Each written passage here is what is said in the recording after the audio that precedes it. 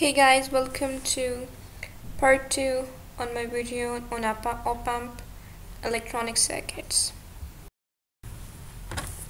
And in this video we'll be continuing on from my previous video. So we did the whole properties one and the introductory part now, and we also talked about the main functions. So what do we talk about now? So we're aware of the properties of an ideal operational amplifier, but using that, can we deduce how we can use that as a comparator? Now what's a comparator? That's gonna make sense in a while, so no biggie. So the operational amplifier as a comparator.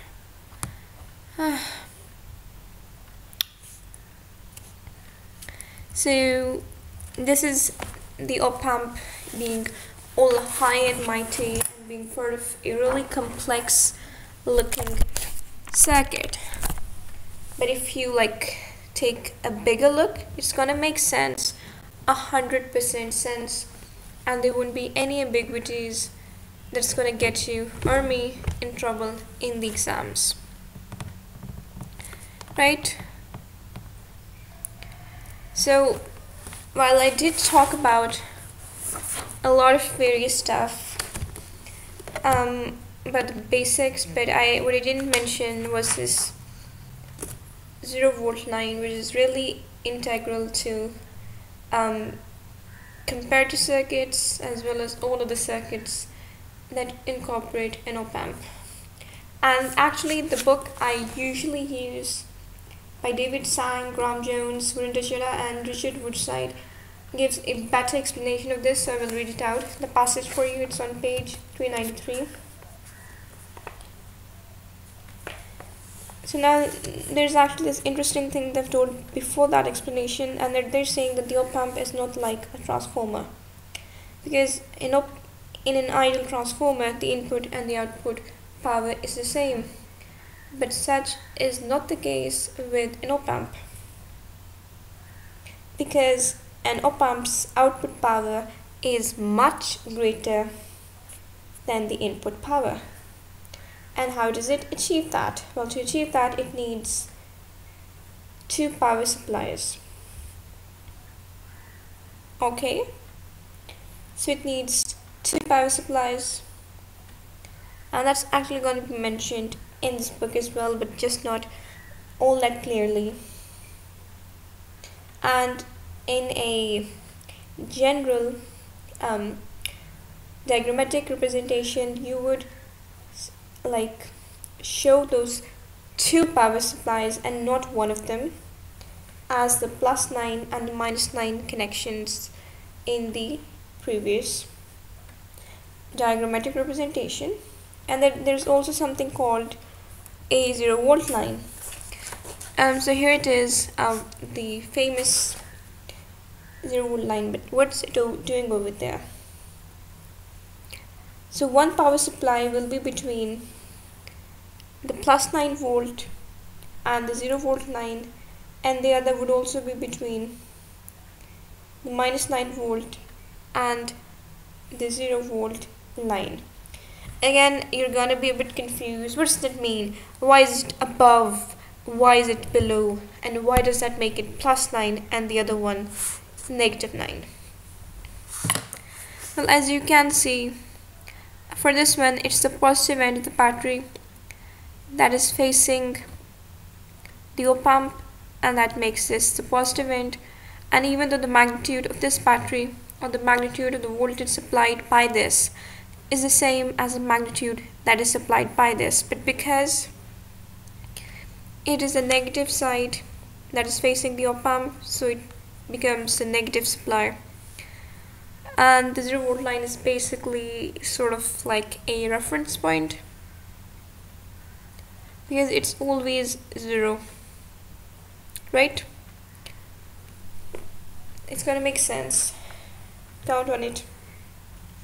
And why is this 0-volt line so important? It's important because all voltages are measured relative to this potential that is in comparison to it.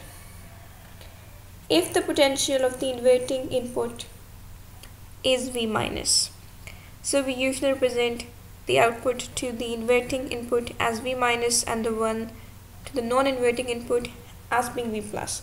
So if we're assuming that the potential of the inverting input is V minus, alright, then the potential difference or the voltage between that input and the 0 volt line is also V minus, alright, because we're using this as sort of a standard to measure all of the inputs and all of the output and basically all of the voltages that are concerned with this op-amp circuitry.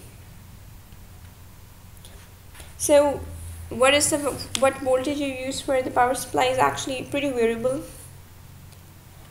The thing that is common is that the positive and the negative supply voltages are of equal magnitude, and you may write them as plus Vs and minus Vs.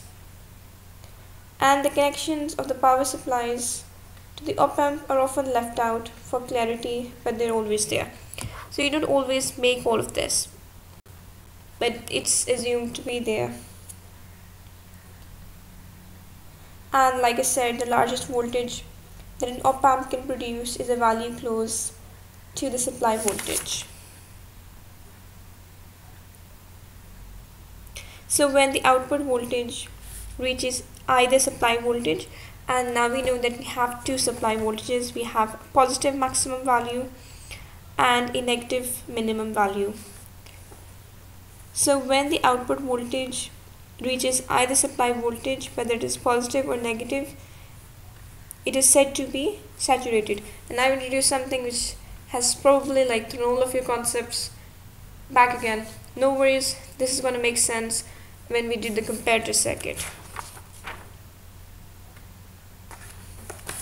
So I suggest you have your, like before you have your resistor with you and you draw out this really complicated looking thing. So when an op-amp is used, it is usually connected to a dual power supply.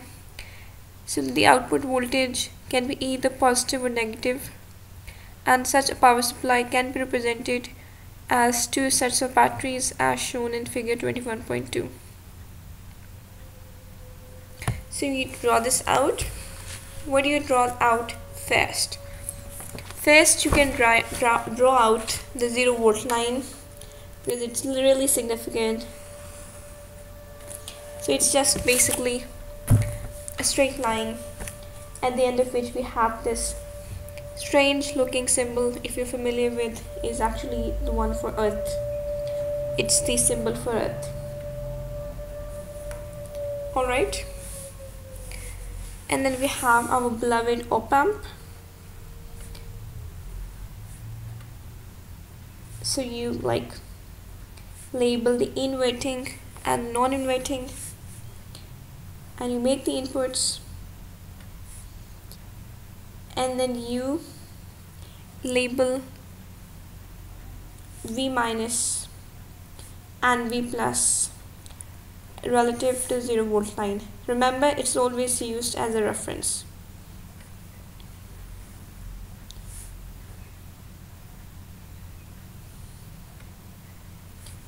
V minus and V plus. So what do we know now? And then the V out is also supposed to be written in reference to the 0 volt line. Be sure to draw that out. And then comes the problem of the supply voltage. It's not as difficult as you would think, but be sure that the batteries are facing the right way up, and also be sure to show the connection to the earth line, because that is really significant. And the other way around, you should be careful that the batteries are facing the right way again. These are some things you need to be aware of, careful of when you're drawing a comparator circuit. So hopefully we have like drawn most of it. It doesn't have to be neat, it just has to make sense to you. and to your teacher. So what is the link or the fusion point between the two batteries referred to as? So this is battery 1 and this is battery 2, and battery 1 is supplying plus Vs, that is the positive power supply, and battery 2 is supplying the negative power supply, and the point where they are fused is referred to as the 0 volt line. You can actually write this down. This battery is supplying the positive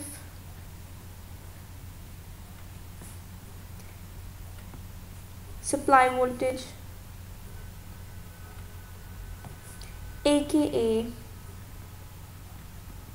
plus V and S in the subscript, and the other one you can write this battery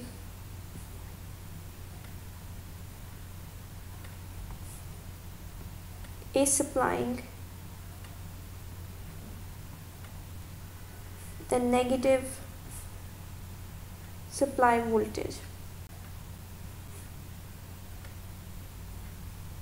aka minus Vs, and you can also write have same magnitude in case you forget about it. Writing stuff down for easy reading can be really helpful.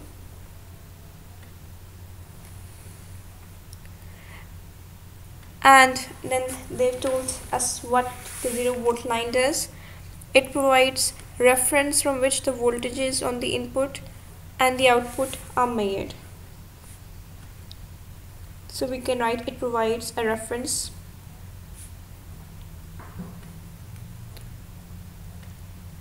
So how do we find out V out? This question actually arose a while ago, that how do we have V out if we have two inputs? And why is one input considered to be inverting and the other considered to be non-inverting? Because the impact of the inverting input is that it can invert the output voltage. Is it gonna make sense? It will, no worries, because V out is equal to V plus minus V minus. So what does that mean? It means that if V minus is big enough, right? So if V minus is bigger than V plus, then V out is gonna be negative, that is, it is going to have the opposite polarity compared to the polarities of the input. And if V minus is less than V plus, that means that the output voltage will have the same polarity as the input voltages. So the inverting amplifier is basically what determines the polarity of V out. So it's a good idea to write that down.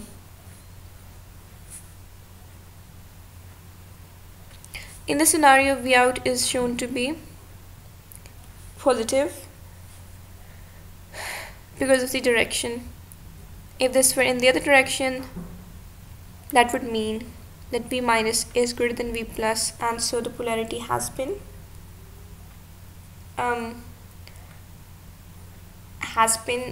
shifted.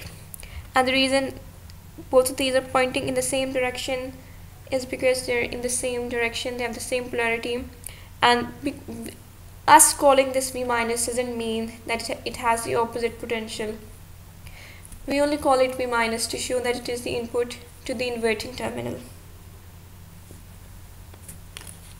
So we can write V minus, V plus, and V out, we can write out in the same direction, and then we can say that means that V minus is less than V plus, and then we can draw V minus and V plus in the same direction and draw out V out in the opposite, and then we can write an explanation that V minus is greater than V plus, and that has led to the reversal of the polarity.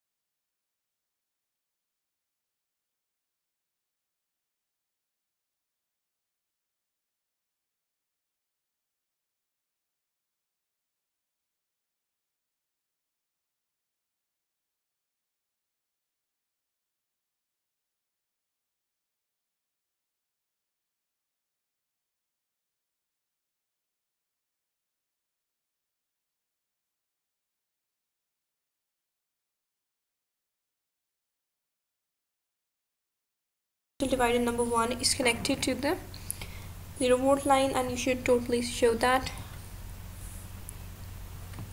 And the input from the non-inverting is actually connected to a potential divider whose potential division can change. In this one, it is connected across a potential divider with an LED, and both of the potential dividers, the one with the constant resistance and the one with the changeable, are connected to each other at the other end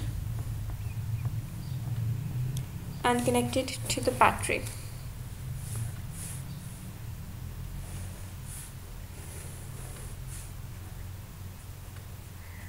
So again, you don't have to really draw this out probably in your exams, but to get a good idea of the structure, in my opinion, is really key.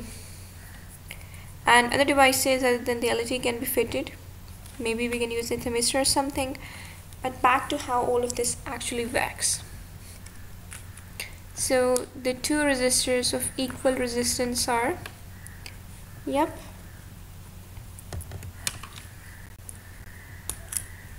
they provide a constant resistance of the constant voltage of 3 volt at the inverting input, because the top resistor is connected to the 6 volt and the bottom resistor is connected to the 0 volt line, right? So 6 3 3 0. So there's basically a potential of 3 at the non-inverting input. You can write that down.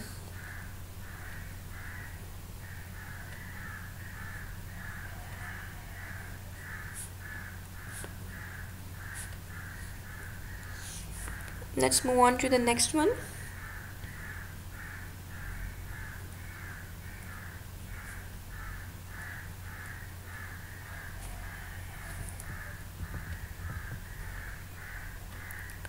So when the light dependent resistor is in darkness, it's going to have a really high resistance. Then its resistance will be greater than 10 kilo ohm, and 10 kilo ohm is significant because the constant resistor has a value of 10 kilo ohm.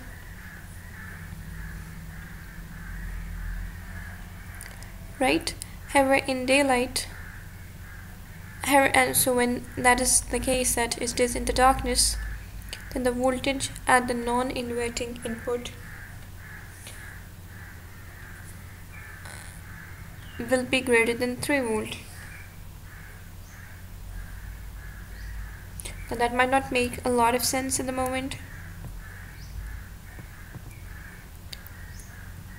as to why, because if that has a really high resistance, it means that there will be like a huge drop across it. And so if there is a huge drop across it, it means that it's going to have a high potential, at a higher potential than 3.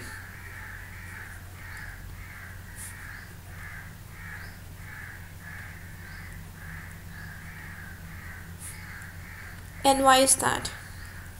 It's because if this is 6 and this is 10 and this is much greater than 10, it means that only a little of the voltage will drop across here, say just 1. So if there's just 1 volt drop across here, there will be a potential of 5 volt over here. But in daylight, the resistance of the LDR will be less than 10 kilo ohm, and so the voltage at the non-inverting input will be less than 3, because there would be a lot of drop over the constant 10 kilo ohm resistor.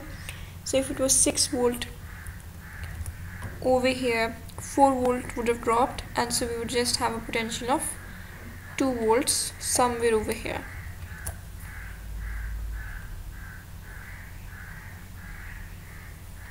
So the output is therefore dependent on the level of light illumination.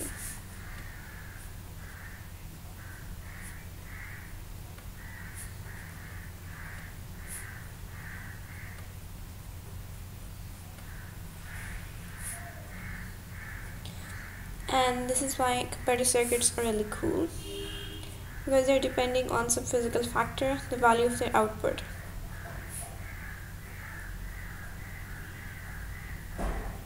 Because